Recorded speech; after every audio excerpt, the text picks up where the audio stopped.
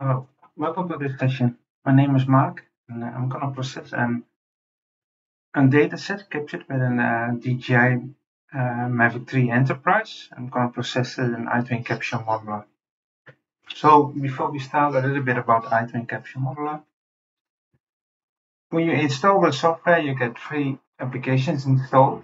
There is a master module, we get an engine, and we get a desktop viewer. And there's also, of course, a cloud view available. Processing speed is heavily dependent on hardware, of course. When we install iTwin Capture, we get a module iTwin Capture settings where you can see in the configuration what the speed of your graphic card is.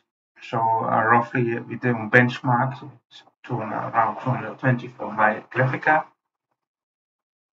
We also set a job queue directory. So normally that is set in the user profile, but we can move it somewhere else. And the job queue directory is that you submit a job, whatever it is, an area triangulation or production of a mesh model, orthophoto. These jobs go in this job queue, and then when a job comes available, another job is picking up. So that means that you don't have to wait till a job is finished. You can still put data to that job queue. And then we have a system information part where you can see what CPU you're using, how much memory you have. About the dataset as captured by Air Inspect, building in near Port Melbourne. And you see 4 folders with imagery, and you can get a little bit of idea how they captured it. And you will see more when we start with this project. So first step is, you start the engine. I normally have the engine running all the time, so we just start it. It looks to the job queue, and when a job comes available, we'll pick it up. So there's no job available at the moment. By creating a new project. So open the master.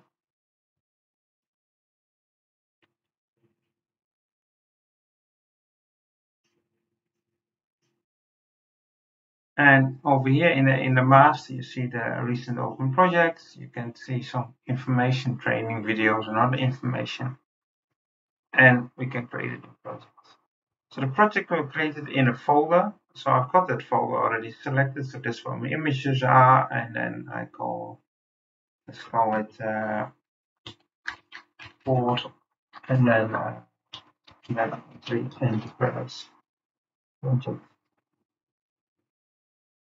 So empty project is created, and we have some more settings what we can do over here. You can do some different type of options, but maybe we can go later through it.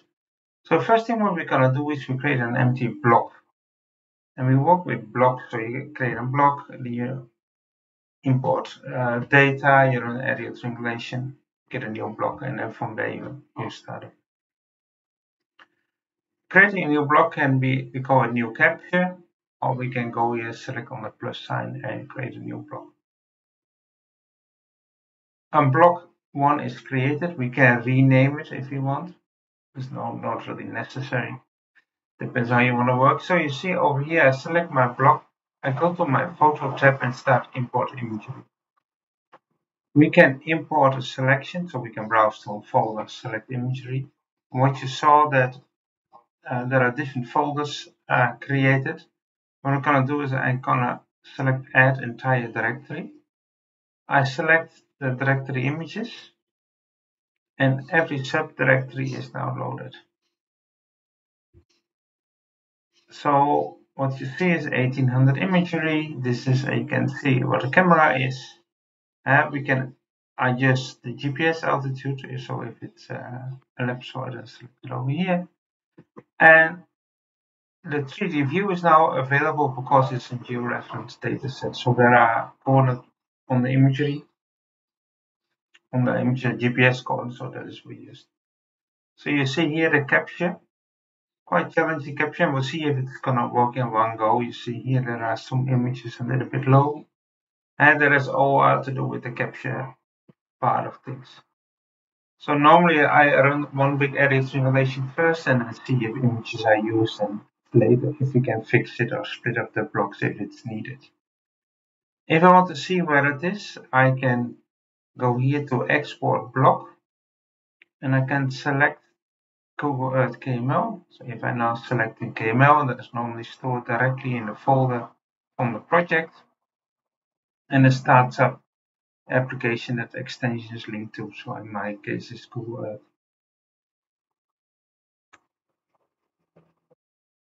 So that's why let's start it up so we can see if there are no issues. Now, normally there won't be any issues, but sometimes you can import coordinates from a text file and then you can see some issues. So here is the data located. So let's just close it. So the first step I'm going to do is going to run an audio triangulation.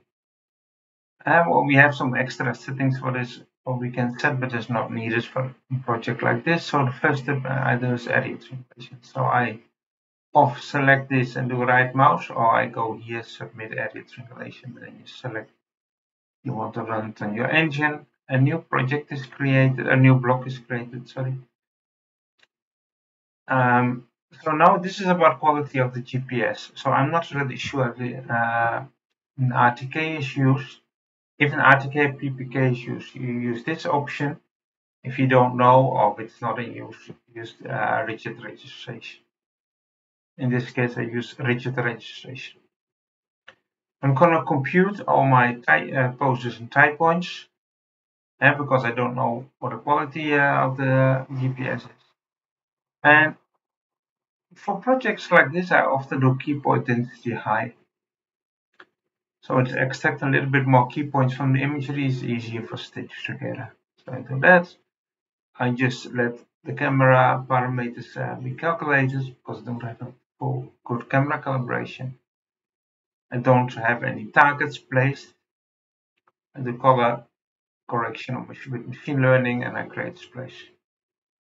Now I submit, and the job is now submitted to the job queue. And if the job queue is available, if an engine is available, it will pick it up. And so because I'm not running any other jobs at the moment, the engine picks it up directly. But sometimes, now in the meantime, I can do another job, something else, and then I can submit it also to the job queue. But then, of course, this job queue, this engine is now busy. It will not pick it up. So now it's a matter of wait till the audio triangulation is finished, and then we can see if all images are stitched together, and if not, we need to try to fix it. Okay, so the audio triangulation is now finished. So what we see right away a message from hey, the model is georeferenced, so that's good. But 111 photos are not in use, so let's have a look why that is. So if I go to my 3D view, I can see, and this is configurable how you set it up, but all green images, all the images that are used, so that looks all okay. But then over here, I see some images that are not in use, orange ones. So now, if you still want to use them, and of course we need to find a way how to stitch them together. So different solutions for it. So if it's really not working together, what we can do, we can split it up into different blocks. Or first, what we can try is to create tie points. And a tie point is basically saying, hey, this point in this image belongs to that other point in the other image. So what's important with this tie point, if I create, you see over here a little bit, and I can turn that layer off. I can turn this splash off so you can see it a bit better. This is a group of imagery, what is not in use. So we need to create, for example, a tie point over here, a tie point on this side, and maybe even at the bottom.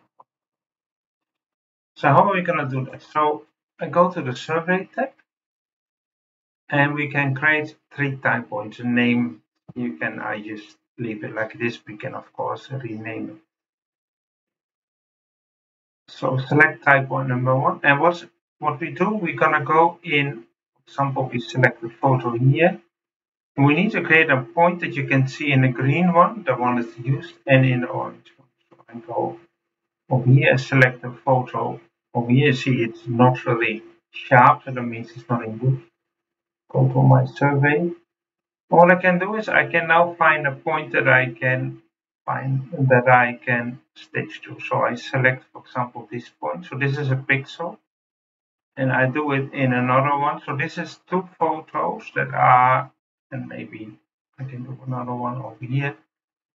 The photos that are not in use, same pixel. And now I need to find that same point in images that were in use. So I can do, for example, if I click over this one, go to survey, and you see the lines are not really nice lining up, so that's already mean that georeferencing is a bit off, but that's because they were not stitched together. So I do that in a couple of photos. So you can see now on the right side, you see some blue ones and some green ones. And we can do that on a little bit different angles. And we can also go back a little bit more over here, if that will help to do it a little bit from different photos.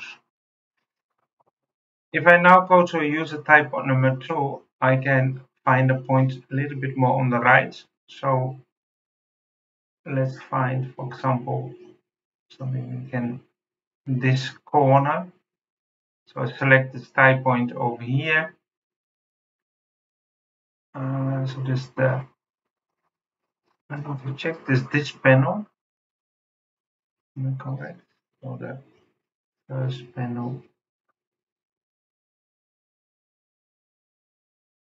Oh, that one. And then also again, I do that in photos from this side, the green one from that side.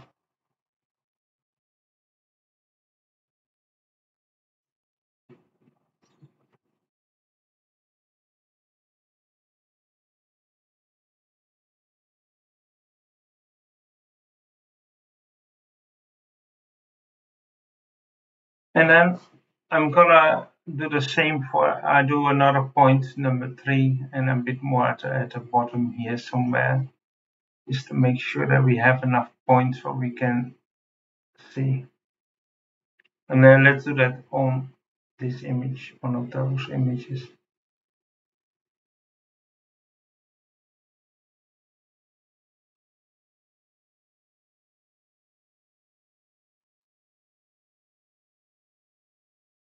So I've got these 3 type points now created, and now what we need to do is we need to run a new area triangulation. So I go to submit area triangulation. A new block is created. I want to use all the photos, so also the photos that were not in use. Same georeferencing. And then what I did before, I did key point density high, so I do high again. I want to compute everything because it's got new imagery. For the rest, keep everything the same. I submit, and what you will see that it will take some time till the engine picks up. It will skip these 4 first key point extraction steps because we already did that. So now wait a second, you will see it will jump quite quick.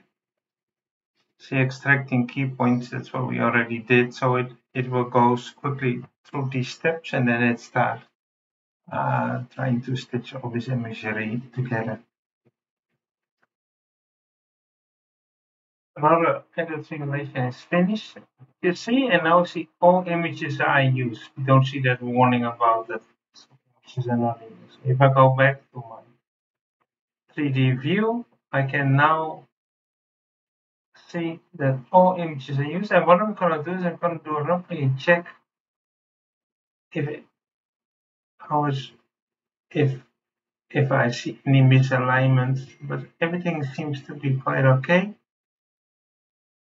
So if I'm happy with this result of my edit simulation, what I can do now is I can start creating the mesh and different output formats if needed. So first step is what I'm going to do is on this block, I create a new reconstruction. I can do that over here, or I can do right mouse, new 3D reconstruction. And normally you see right away as a message, and that's quite obviously, of course, because of a large data set, is the last reconstruction, and we need to set up a tiling. So often what I do is I walk from the left to the right. I go to spatial framework, and what we can do first is we can create a kind of extent. So a region of interest what we want to process, because you don't want to process data that's not within. I can use it in this coordinate system. I say edit, and if I want to draw a polygon, I can say polygon new, and I can do something like this. Bring this something I want to process. This is the area I want to process. I get in here, close it, and then because it's a large data set, you will see the expected RAM usage is 300 gigabytes. Now my machine is only 32, and one of the golden rules is like you do your tile size half of your available memory. So in my case, 16 gigabytes. Don't do it too high, even if you have more RAM available. So one of the settings I can do the tiling is adaptive tiling. So I can say each tile needs to be around 16 gigabyte RAM, and this is the amount of tiles that I created. You have to see in tile is the software started processing tile by tile. Of course, at the end we merge everything together, but it processes tile by tile. So that's what the jobs that go to the job queue. So that's okay. So I set up the tiling, adaptive tiling. I don't have constraints. I don't have any reference model yet. And we'll see that later. And I keep everything standard. So when the reconstruction is set, now we can start producing the model. So I can say submit production, give it a name. Copy the name that I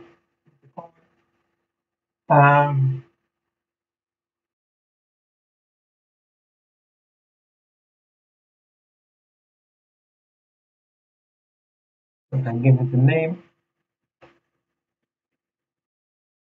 So this is the output. So what do I want to create? I want to create a 3D mesh.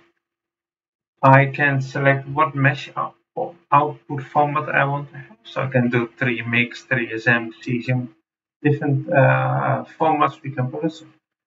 And what I normally do is because what we can also do some cleaning up if it's needed. So I do often a 3mix first. I said quality 90%. I don't do generator across tiles, it's not needed yet. This is the output coordinate system.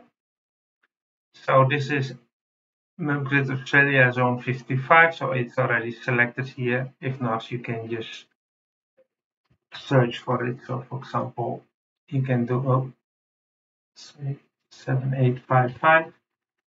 You can select it from here. Extents, I can select tiles that I want to process certain tiles, but I want to process everything. I do destination, and this is my output folder. So if I now submit, you'll see the software is picking up the engine. Sorry, the engine is picking up the job after it's submitted. So wait for it, and then when it's created, it writes the tiling, and then it will pick it up and start processing. So what I said before, tile by tile, but you don't have to wait till the full model is finished to see it. So you see now, production is submitted and is pending, so the engine is checking if it's available and start processing. So now we have to wait till this is finished, but like I said, after the first tile, we can already view the model. Okay, so the mesh is now created, and you see it took 11.5 hours on my laptop. If I compare 38 gigapixels and 11.5 hours, that's around probably around 80, a little bit less than 80 gigapixels per day for a project like this on what I can process on my laptop. So the model is finished now. We can view it in the desktop viewer, and then you can see Let's make it a bit bigger so you can see the model is created. And this is the quality which you can get from flying from a distance like this with a M3E Enterprise. And I can change a little bit the display style. But what you also see, there's a little bit noise underneath, and that's probably because I'm manual lining up, and some noise on the side. So we can do things. We can just ignore it and leave it as it is, but I can also just delete it. And I just delete it because it's the first thing what a client will do is will go underneath and asking what is this type of stuff. So how I'm gonna delete, there are two options. I can do it with an external application, but I can also do it inside iTwin Capture Modeler. I go to reconstruction and I go to reference model over here. And now what I can do is I select the tile that I want to edit, and there will be multiple tiles. And I just turn it upside down. It's a bit easier to find the things that I want to remove. So I see here some noise. So what I can do is I can select edit, select the tile,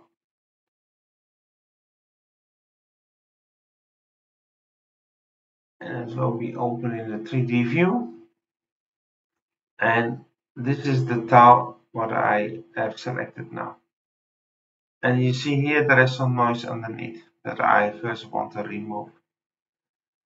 On the right side I can turn layers and data on and off. So I said if I don't want to see the tiling boundaries, then I can turn it off to make it a little bit more visible.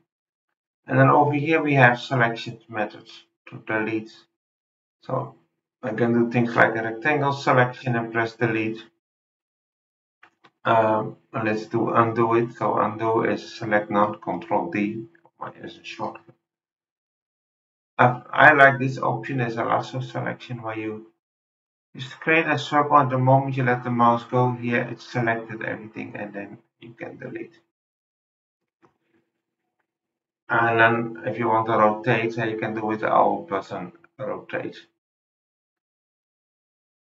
So for this style, I'm happy with what happened here. So I just go back and then I can save it. I did not close holes or do something, so I don't have to do anything with the texture. So I just say save. And then normally I will do all the tiles that I needed to be edited. But for this movie, what I'm gonna do now is I'm gonna go to my production, and you see the production is completed, but also you see some yellow thing going on tick where we need to submit an update. So now I can submit an update. The existing file get overwritten, so now the engine picks it up and start processing this tile. So it's only doing the tile, so it won't take that long. And then it's not applying texture, so it should go reasonably quick. So we do this for all the tiles, and normally you would do all the tiles and then you submit an update.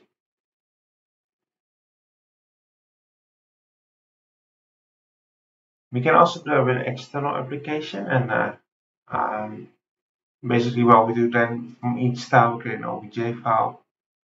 You import it in a mesh editing software, edit it, write it back to OBJ, and then we can import these OBJ files, and then data get edited based on that. So let's wait till this one is finished. Okay, so now I've got all these tiles updated. So I added most of them. So let me, when the model is finished, you can also click on here. You just go in the viewer and view if the changes are affected correctly. So you see over here, and then we can do more editing if needed. So we can try to close holes and move some more data, but I think in general it's okay. So next step is what we do, and you see over here, you can do in settings. I created a 3 mix file, this coordinate system. If you want to store it in a web ready environment, you need another format. So often what I do is I do premix first and then do all the editing. And then I start creating other file formats.